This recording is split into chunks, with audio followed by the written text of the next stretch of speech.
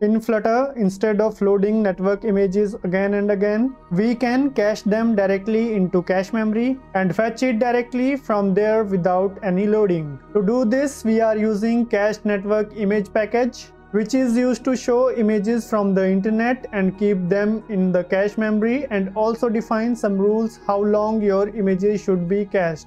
So let's jump into its implementation. First of all, inside build method, we are creating here a list of 20 items, and with the item builder we are creating here 20 cached images. But you can see here, if we reload our app, it takes a lot of time to fetch the images. Therefore, instead of using normal image widget, we are using the cached network image widget by passing the image URL here. Now let's create a unique key for our each image. Also define its height, width and fit property. We can also resize the cache images using max height disk cache property. You can see our images get blurred here as their size has been reduced. While the images are loading, we can set the placeholder widget. We can also set the error widget in case of any error. Now let's add some spacing here using separator builder. Also add some border radius to our images using clip rrect widget.